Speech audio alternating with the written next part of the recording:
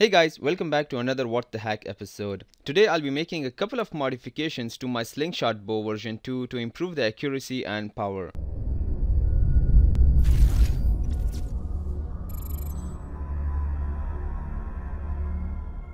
Some of these modifications are my own and some are suggested by you guys. So yes, I do read all your comments and today I'll even implement some of them.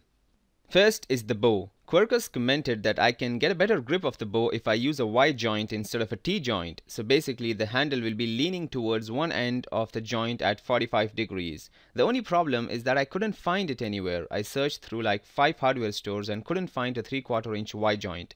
So instead I decided to make my own. I'm gonna take my 3/4 inch T joint and heat it around the bottom section to make it soft and pliable. Then I'll insert my handle and bend it to one side to the angle I feel suitable. I don't want to take it too far or the PVC will come apart or become too thin, compromising the strength of the structure.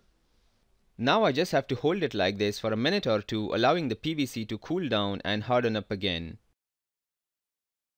Once done, you can see we have our own makeshift Y joint and it's pretty solid.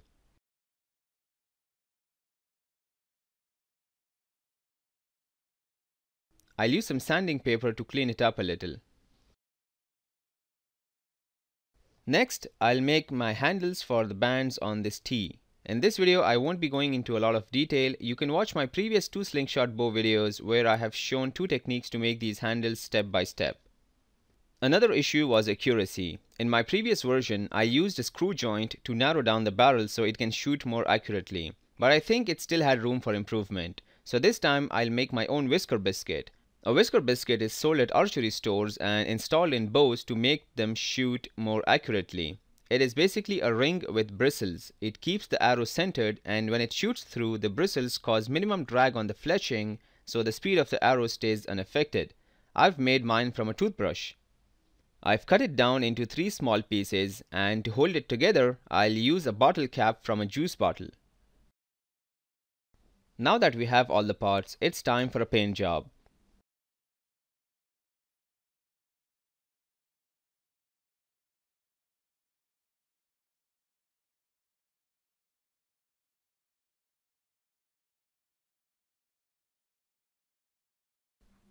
Once the paint has dried completely, I'll fit them together using some PVC glue.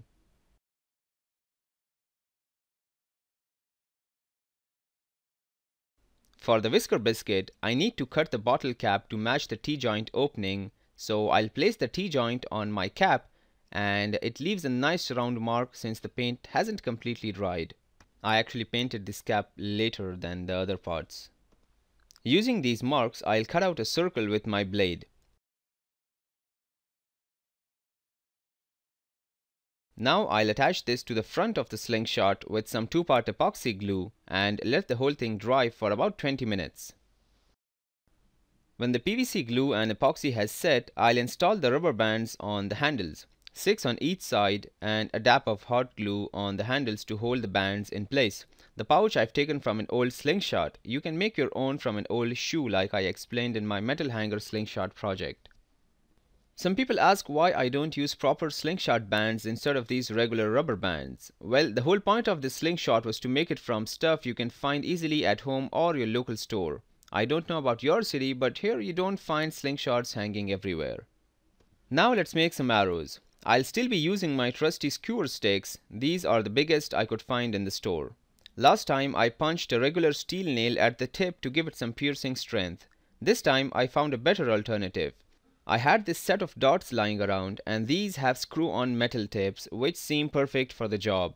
I cut off the sharp side of the wooden stick and with just a little bit of sanding I was able to fit the metal tip on it. To make sure it doesn't go anywhere, I'm gonna fix it using some 2-part epoxy and let it set for 15 minutes. Another suggestion which came for a gloss breaking arrow on my previous video was by Christos, and he says if I invert the nail in such a way that the head of the nail is facing front, it would work better as a glass breaker and will not ricochet as much. Well, let's put it to the test then. To give it the best chance, I'm using 2-inch hardened steel nails with the sharp tip cut off so it doesn't damage the arrow. This one also has a lot more weight and a more round head for better impact. I've drilled a hole through my arrow the size of the nail shank, and I'll fit this in with some epoxy to make a permanent fit.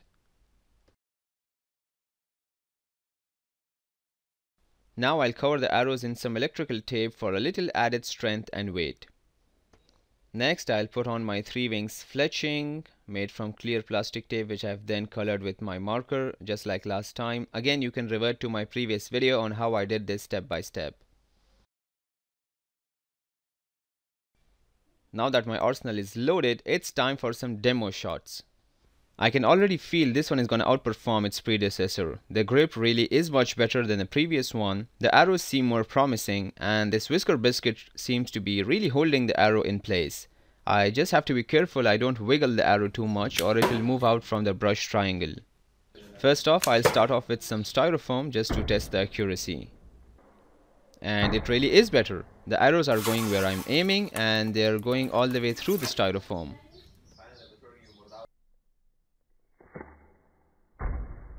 Now coming to the glassbreaker arrow. Dustin suggested that I load my arrows from the back to avoid warping the fletching. I agree with him, so let's go with it.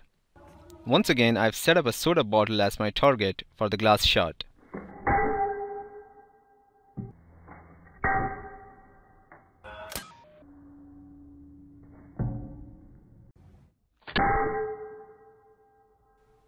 Initially, it was doing the same thing as before, bouncing off the bottle, but after a couple of tries, it finally gave up. This is the best shot so far, but I just wish the lighting was a little better. I also broke another glass jar, but forgot to hit the record button in the first shot. This is the second shot, and it didn't turn out to be that great, but I'm glad it finally did manage to break glass. Thanks Christos for your idea. The dot tips perform much better than my previous steel nails. They don't bend, and they even look better. Not to mention the extra weight it adds to the front of the arrow, making its path even more streamlined. It went clean through metal cans, plastic bottles. It even pierces through tin cans.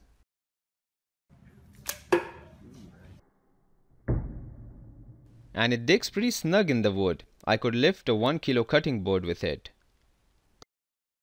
I'm really happy with how this turned out. It's not pretty, but it performs much better than the previous versions, and the accuracy is 10 times better with the new Whisker biscuit mod.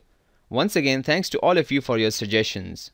I've loved Slingshot since I was a little kid, and I'm glad to see so many out there who share the same passion as me. I'm working on a couple more Slingshots right now, including a PVC one which shoots metal balls, a proper hunting slingshot bow with real arrows, as well as a compressed air powered version. I'm also approaching 5,000 subscribers very quickly and will be doing a giveaway once I cross the mark, so make sure you subscribe and stay tuned. That's it for now guys. I hope you liked this video, and if you did, don't forget to hit that like button below and subscribe to my channel for more gadget reviews, life hacks and facts. Make sure you like my page on Facebook and follow me on my other social media. Click on the thumbnails to watch my other videos or check out my YouTube channel for more. And as always, thanks for watching.